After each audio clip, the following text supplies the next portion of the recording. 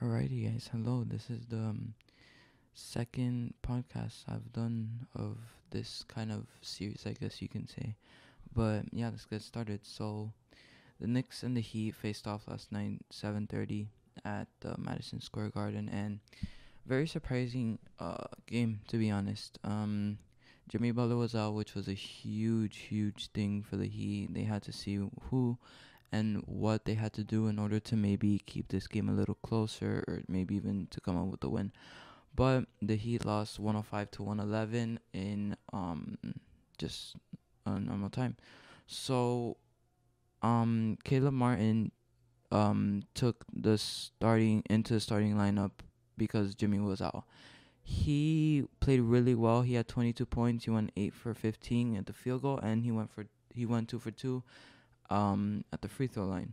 Now on the Knicks side, on the Knicks side, Julius Randle came back in because he was out game one.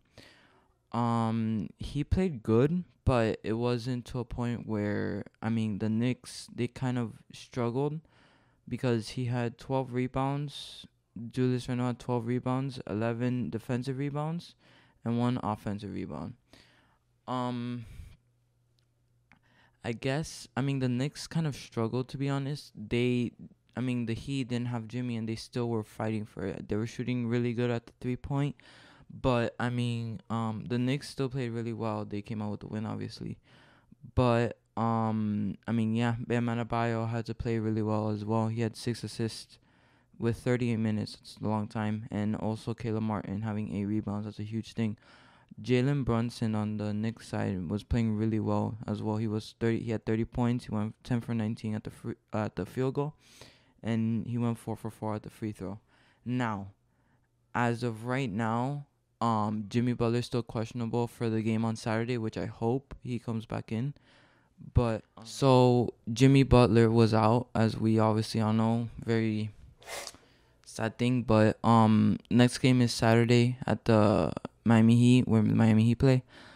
So yeah, we'll see how that goes. But right now he's showing us questionable. The game's Saturday, so hopefully that's enough time for him to recover and for him to play. They did decide because Jimmy Butler was playing fine. Everyone that was at the arena in Madison Square Garden said he looked fine, like running around, taking shots, everything. But the team made a decision to keep him out to make sure because they didn't want him to get injured more because that would mean even worse for us. But yeah, they decided to keep him out, so maybe Saturday he can come back and we can get the win with him. The face that he did because we did lose 105 to 111 or 108, something like that. But the fans were waving at him saying like, "Oh yeah, what about now?" And he just looked at them with the face of like, "Yeah, I'm gonna come back and you guys will see." So maybe he's planning something. I don't know, but we'll see. Cause against the Bucks, he had 59 points in Game 4, which they won.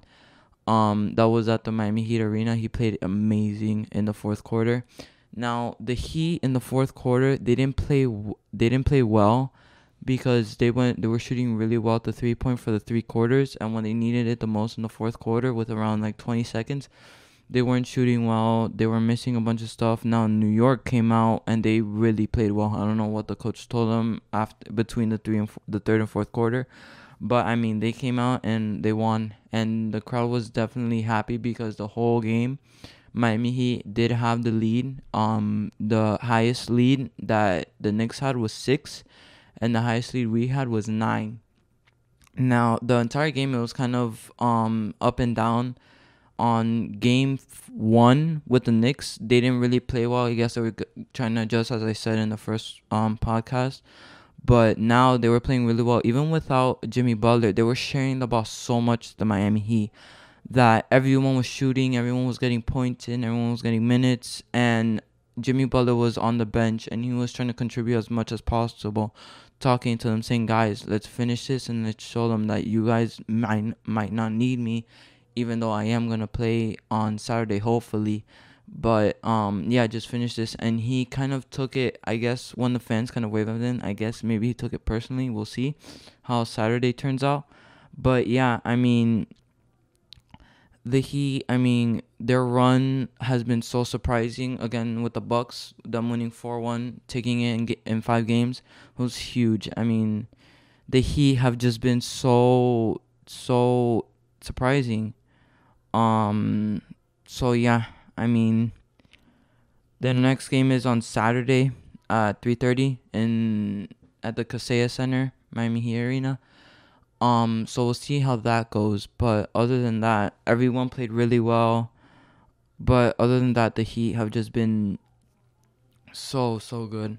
They have really showed up to show the world who they really are. That they also another thing, the Knicks were also very happy, I guess, for a game to take game 2.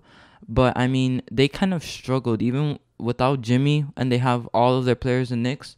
They struggled. I mean, the Heat had to go really deep into their bench in order to kind of like flow everything well, give everyone enough breaks. Bam Adebayo had enough breaks, but the Knicks were kind of, I think, me personally, I wouldn't be too happy because I would say, listen, we struggled against a team that doesn't have their main player, and when we didn't have our main player, the Knicks, they lost, and Jimmy Butler was also in, but yeah.